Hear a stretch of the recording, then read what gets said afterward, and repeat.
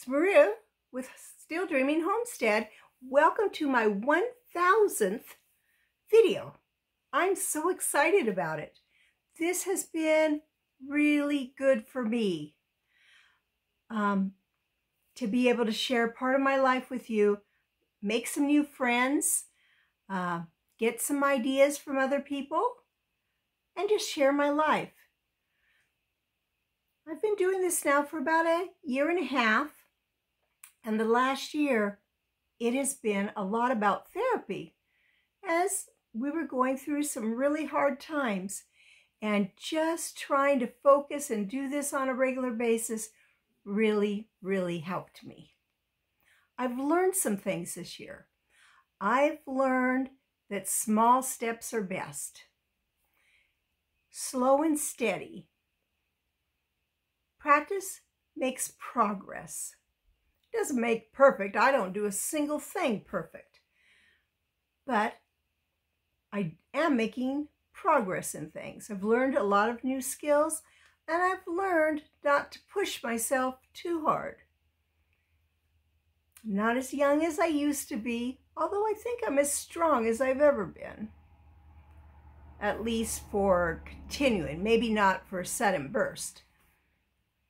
But I've learned I can really hurt myself, like I did last month when I was pruning and overdid. I pulled muscles, I guess, between the ribs on my left side, and it's extremely painful. Laid me up for 3.5 weeks. Big waste of time because I could have been done with all my pruning, but I'm not. Because I thought I could push too hard in one single day. I've learned how important community is. Whether it's your family, your neighbors, your church, other organizations that you belong to, maybe your work friends, they are all so valuable. None of us were meant to stand alone. That's not how we were made. And Scripture says that iron sharpens iron. We make each other better. Part of that is sharing skills, learning from somebody else, teaching somebody else, and sometimes just the motivation that somebody can give you to keep going when you don't really feel like it. The other thing that I've learned about that is how important it is when you're going through hard times. I went through a hard time this year. My son, Jason, did. He had 8 strokes last year. But he's doing better. And we're getting some good reports. And I'm so happy about that. It really is a miracle. But without the people who made a little call,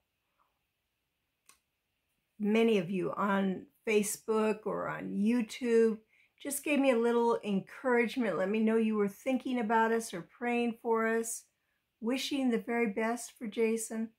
That meant so much to me and gave me just the oomph to be able to carry on, because sometimes it was pretty hard. But because of community, I could. The last thing I want to share is an importance with our relationship with God. He's so good to us. And He loves us so much that He sent His Son, Jesus Christ, to die for us. Even while we were still sinners, which we still are, I still am.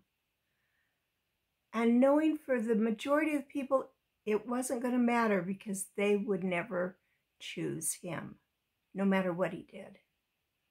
But He didn't care. He wanted to give us that chance to be cut away from the bondage of sin, to be cut away from separation from God. He wants to give us life, and it abundantly.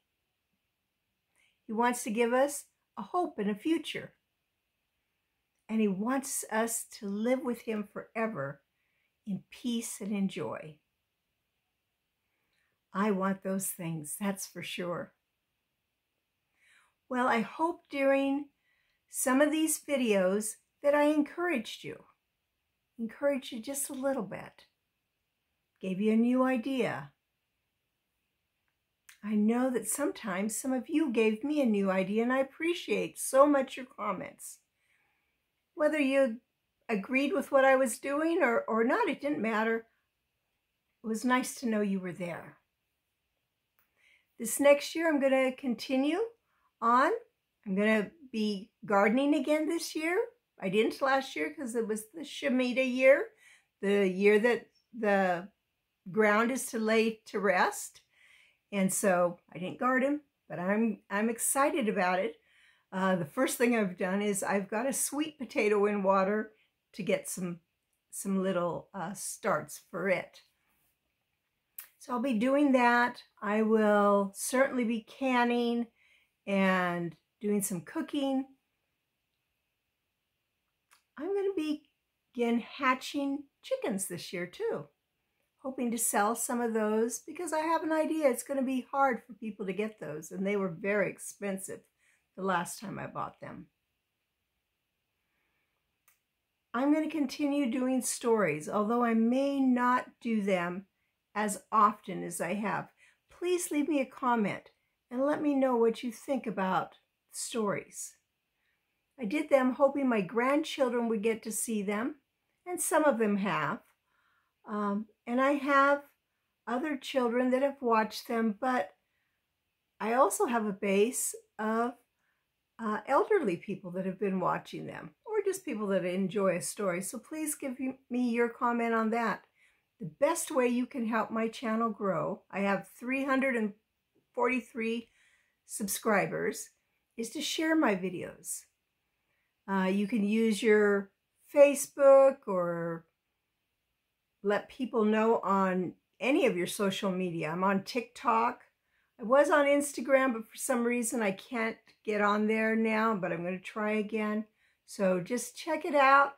I'll be posting more, and I'm hoping that it will be encouraging to you.